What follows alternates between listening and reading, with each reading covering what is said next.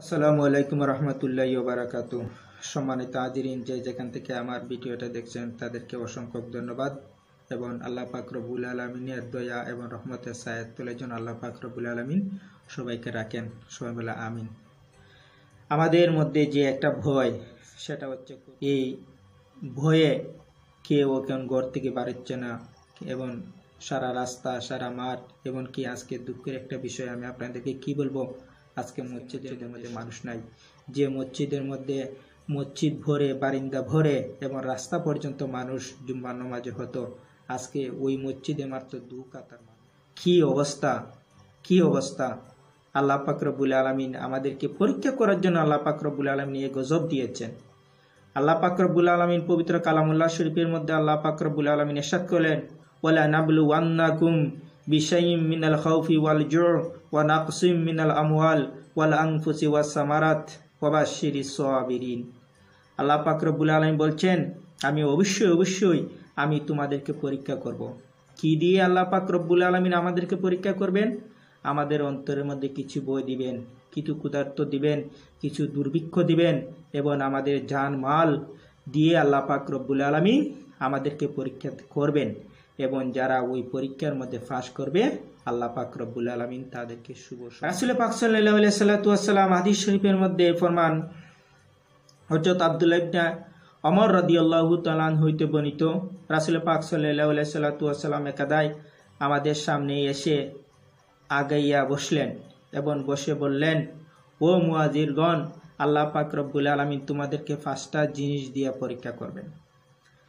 আল্লাহ পাক রব্বুল আলামিন তোমাদেরকে 5টা জিনিসের পরীক্ষা করবেন।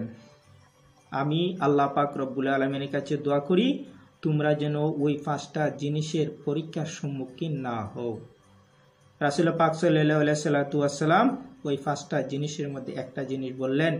5টা জিনিসের মধ্যে রাসূল পাক সাল্লাল্লাহু আলাইহি ওয়াসাল্লাম প্রথমটা বললেন, সেই জিনিসটা হলো যখন কোনো সমাজের মধ্যে অশ্লীলতা প্রকাশ পেয়ে যায়, অশ্লীলতা বিস্তার লাভ করে এবং অশ্লীলতা যেন মানুষের কাছে মনে হয় না সেটা অশ্লীলতা, এই ধরনের কাজ যদি কোনো সমাজের মধ্যে বিস্তার লাভ করে, তখন আল্লাহ পাক রব্বুল আলামিন ওই সমাজ, ওই জাতিকে আল্লাহ পাক রব্বুল আলামিনের পক্ষ থেকে একটা গজব দেন, আর ওই গজব দিয়া আল্লাহ পাক রব্বুল আলামিন ওই জাতিকে ধ্বংস করেন।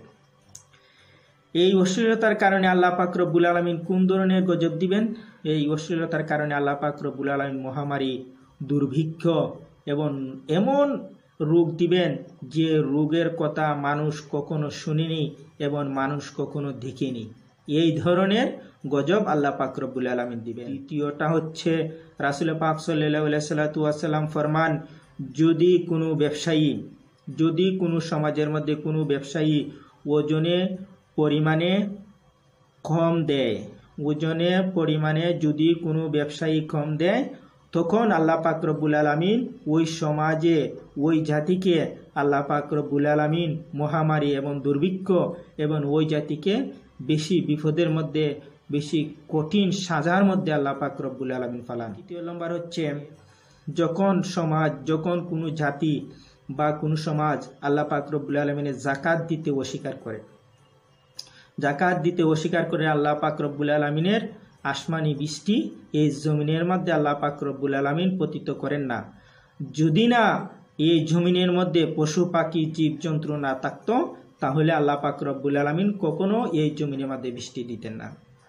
চতুর্থ নম্বর হচ্ছে, যদি কোনো জাতি আল্লাহ এবং আল্লাহর রাসূলের অঙ্গীকার ভঙ্গ করে, যদি কোনো জাতি আল্লাহ এবং আল্লাহর রাসূলের অঙ্গীকার ভঙ্গ করে, আল্লাহ যা আদেশ দিয়েছেন, রাসূল যা নির্দেশ দিয়েছেন, ওই আদেশ এবং নির্দেশ না মেনে অন্য পথে চলে, অন্য জিনিসের মধ্যে চলে, আল্লাহ এবং আল্লাহর রাসূলের অঙ্গীকার এবং তাদের আদেশের কোনো পাত্তা দেয় না, তখন আল্লাহ পাক রব্বুল আলামিন ওই জাতির জন্য বিজাতি একটা দুশ্মন ক্ষমতাশালী বাদশা নিয়োগ করে দেন, যেন ওই জাতিকে সাজা দিতে পারে, কষ্ট দিতে পারে এবং তাদের ধন সম্পদ যা কিছু আছে সব কিছু ওই বাদশা হরণ করে নেবে। পঞ্চম নম্বরটা হচ্ছে, যদি কোনো সমাজে, কোনো জাতির মধ্যে কোনো মীমাংসা দেখা যায়, আর ওই সমাজের শাসক বর্গ যারা আছে তারা যদি আল্লাহ পাক রব্বুল আলামিনের কিতাব অনুযায়ী ওই কাজ এবং ওই কর্মকে যদি আল্লাহ পাক রব্বুল আলামিনের কিতাব অনুযায়ী মীমাংসা না করে, তখন আল্লাহ পাক রব্বুল আলামিন ওই জাতির উপরে গজব দান করেন। তাহলে সাল্লাল্লাহু হাদিসের মধ্যে যে জিনিসগুলো বলেছেন, আমার মনে হয় আমরা সেই সমাজের মধ্যে পাড়া দিয়েছি। যেমন ধরেন আমাদের সমাজের মধ্যে অশ্লীলতা বিস্তার লাভ করেছে, যেমন ধরেন আমাদের ব্যবসা বাণিজ্যের মধ্যে 2 নম্বরই শুরু হয়েছে, যেমন ধরেন আমাদের ব্যবসা বাণিজ্যের মধ্যে 2 নম্বরই শুরু হয়েছে, ওজনের মধ্যে কম দেয়। আপনি বাজার থেকে যদি একটা জিনিস 2 কেজি অথবা 3 কেজি পরিমাণের জিনিস কিনে আনার পরে ওই জিনিসটা আপনি ঘরের মধ্যে মাপেন, তাহলে কিছু না কিছু কম হয়ে যায়। আর আমাদের সমাজের মধ্যে এমন একটা জিনিস সৃষ্টি হয়েছে, সেটা হচ্ছে আমরা আল্লাহর পথে চলি না, আমরা আল্লাহকে মানি না, রাসূলের আদেশ মানি না। আজকে বড় দুঃখের বিষয়, এই কিছুক্ষণ আগে দেখলাম সৌদি আরবে মসজিদে নববীর প্রথম গেটের মধ্যে তালা মারা হয়েছে এবং আজান কি এবং মসজিদে আজানও বন্ধ করে দেওয়া হচ্ছে। নাউজুবিল্লাহ, নাউজুবিল্লাহ।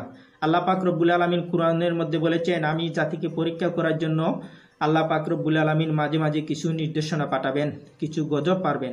তাহলে ওইটা হচ্ছে আল্লাহ পাক রব্বুল আলামিনের পক্ষ থেকে একটা গজব। আর এই গজবটা কি কারণে আসলো? ওই গজবটা আমাদের কারণেই আসলো। আমরা পাপী, আমরা গুনাহগার, আমরা নালায়েক, আমরা এমন গুনাহ করেছি যে গুনার পরিমাণ আমরা কখনো নির্ধারণ করতে পারি নাই। আমাদের গুনাহ এমন বড় হয়েছে যা উহুদ পাহাড় চাইতে বড়। যাই হোক, আল্লাহ পাক রব্বুল আলামিন তার রহমত দিয়া যদি আমাদেরকে আল্লাহ পাক রব্বুল আলামিন সাহায্য না করেন, তাহলে আমরা এই গজব থেকে কেউ বাঁচতে পারবো না। এই গজব থেকে বাঁচতে হলে বেশি বেশি করে মসজিদে আসতে হবে, বেশি বেশি করে আস্তাগফিরুল্লাহ পাঠ করতে হবে, বেশি বেশি করে কোরআন তেলাওয়াত করতে হবে।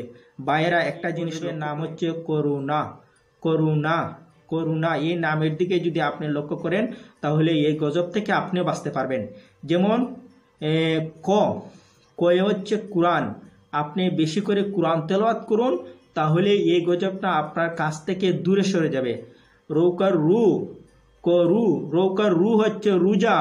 আপনি বেশি বেশি করে আল্লাহর ভয়ে, জাহান্নামের ভয়ে তুমি বেশি বেশি করে নফল রোজা রাখো এবং সামনে যে ফরজ রোজা আসতেছে ওই রোজার জন্য আপনি প্রস্তুতি গ্রহণ করুন, তাহলে করোনা ভাইরাস থেকে আপনি মুক্ত পাবেন। তারপরে হলো জুনতার নেকার না। জুনতার নেকার না হচ্ছে নমাজ। আপনি নমাজ পড়েন, বেশি বেশি করে নফল নমাজ করেন, তাজুদের নমাজ পড়েন, ইশাকে নমাজ পড়েন, সালাতুল দুহা পড়েন, সালাতুল উদু পড়েন, দুখুলু মসজিদ পড়েন, বেশি বেশি করে আল্লাহ পাক রব্বুল আলামিনের ইবাদত করেন, তাহলে আল্লাহ পাক রব্বুল আলামিন আপনাকে ওই গজব থেকে রক্ষা করবেন। আল্লাহ পাক রব্বুল আলামিনের একজন ওলি ছিলেন জুন্নুন মিশরি। জুন্নুন মিশরি একজন আল্লাহ পাক রব্বুল আলামিনের ওলি ছিলেন। উনি মাছের ব্যবসা করতেন। উনি সমুদ্র থেকে মাছ ধরে এনে তিনি বাজারে বিক্রি করতেন।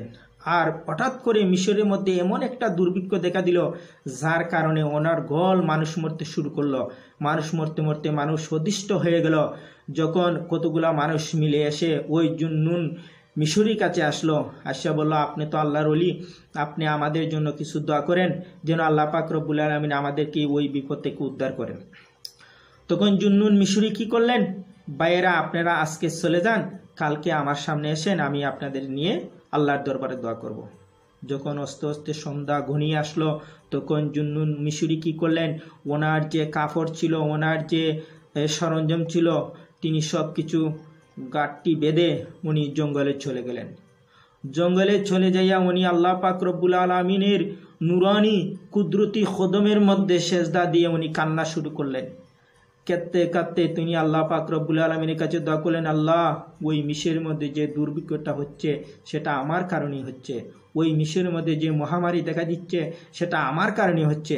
কিন্তু অথচ দেখেন, তিনি হচ্ছেন আল্লাহ পাক রব্বুল আলামিনের একজন ওলি। উনি অত্যুষ্ট হয়ে আল্লাহ পাক রব্বুল আলামিনের কাছে কাকুতি মিনতি করে উনি বলছেন, আল্লাহ, ওই মিশরের মধ্যে যে গজবটা হচ্ছে সেই গজবটা একমাত্র আমার কারণেই হচ্ছে। তাই তিনি আস্তাগফিরুল্লাহ পাঠ করে তিনি আল্লাহর দরবারে দোয়া করলেন, আল্লাহ, আমি এমন গুনাহ করেছি যে মিশরের নীল নদ আছে, সেই নীল নদের পানির চাইতে আরো বেশি, এই মিশরের মধ্যে যে পাহাড় আছে পাহাড় চাইতে আরো বড় আমার গুনাহ। আল্লাহ, আমার গুনাহকে তোমার রহমত দিয়ে ভরপুর করে দাও, আমার গুনাহকে মাফ করে দাও, আর ওই মিশরবাসীকে তুমি মাফ করে দাও। তাদের এই দুর্ভিক্ষ, এই মহামারী থেকে আল্লাহ আপনি তাদেরকে রক্ষা করেন। তিনি হচ্ছেন একজন আল্লাহর ওলি। তিনি বলছেন ওনার গুনার কারণে এই মহামারীটা হচ্ছে, তিনি বলছেন ওনার পাপের কারণে এই মহামারীটা হচ্ছে। কিন্তু একজন আল্লাহর ওলি জঙ্গলে যাইয়া উনি আল্লাহর কাছে কাকুতি মিনতি করে আল্লাহর কাছে ছোট হয়ে উনি আল্লাহ পাক রব্বুল আলামিনের কাছে দোয়া করলেন। ভাইরা আসেন আমরা সবাই আল্লাহ পাক রব্বুল আলামিনের ইবাদত করি এবং বেশি বেশি করে মসজিদে যাই এবং বেশি বেশি করে আল্লাহর কোরআন তেলাওয়াত করি এবং নফল রোজা রাখি এবং নামাজ আদায় করি। এই করুণা নামটা যদি আপনি বিশ্লেষণ করেন তাহলে দেখতে পারবেন এই করুণা তিনটা কারণে। আর এই করুণা রোগটি আরেকটি কারণ হলো চীনের মধ্যে মুসলমানদেরকে অত্যন্ত নির্যাতন করা হতো। সেটা কোনো মিডিয়া, সেটা কোনো টেলিভিশন খবরের মধ্যে প্রকাশ করা হতো না। চীন এমন বজ্জাত একটা জাত, তারা মুসলমানদেরকে এত নির্যাতন করত। আশা নামে একটা মহিলা ছিল, সেই মহিলাকে কয়েকজন এই ইহুদি নাসারা চীনের বাচ্চারা তাকে এমনভাবে নির্মমভাবে তাকে ভোগ করেছে, নির্মমভাবে তাকে অত্যাচার করেছে। আপনি যদি দেখেন সেটা মানে আপনার চোখ ধরে রাখতে পারবেন না, আপনার চোখের মধ্যে ওজরে কান্না চলে আসবে। যখন এই কয়েকজন মিলে ফাতেমাকে ধর্ষণ করতে লাগলো, যখন ফাতেমা চিৎকার করলো, তখন সুই সুতা দিয়ে তার এই দুইটা ঠুটকে সেলাই করে দিয়েছে। সেই দৃশ্যটা কোনো সাংবাদিক ধরতে পারলো না, সেই দৃশ্যটা কোনো ক্যামেরাম্যান ধরতে পারলো না, সেটা একমাত্র আল্লাহ পাক রব্বুল আলামিনের ক্যামেরার মধ্যে বন্দী হয়ে গেছে। আর আল্লাহ পাক রব্বুল আলামিন মুসলমানের মধ্যে যে একটা বিস্তার করেছে, মুসলমানের মধ্যে যে অত্যাচারটা শুরু হয়েছে, মুসলমানদের উপর যে অত্যাচার শুরু হয়েছে, এই অত্যাচারের জন্যই আল্লাহ পাক রব্বুল আলামিন এই গজবটা দিয়েছেন। তাই আসুন ভাইয়েরা, এই গজব থেকে আমরা বাঁচার জন্য বেশি বেশি করে আস্তাগফিরুল্লাহ পাঠ করি। আমরা দিন 100 বার যদি আস্তাগফিরুল্লাহ পাঠ করি, আমরা দিন যদি নামাজ পড়ি, 5 ওয়াক্ত নামাজ পড়ি, আর ডাক্তাররা এবং বৈজ্ঞানিকরা বলছে বেশি বেশি করে হাত ধুন, পা ধুন। ভাইয়েরা, আপনি যদি 5 ওয়াক্ত নামাজ পড়েন 5 বার উজু করতে হবে। 5 বার উজু করলে আপনার 5 বার হাত ধোয়া হয়ে যাবে, 5 বার পা ধোয়া হয়ে যাবে, 5 বার মাথা মুছি করা হয়ে যাবে, আপনার শরীরটা পবিত্র হয়ে যাবে। আর এই রোগটা থেকে আপনাকে আরো কিছু পরিষ্কার থাকতে হবে, পবিত্র অবস্থায় থাকতে হবে।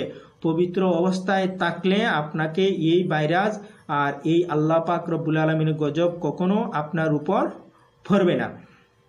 তো যাই হোক ভাইয়েরা, যদি আমার এই শেষ কথাটা হচ্ছে, যদি এই ভিডিওটা আপনাদের কাছে ভালো লেগে থাকে তাহলে দয়া করে একটা লাইক অথবা কমেন্ট করে জানাবেন।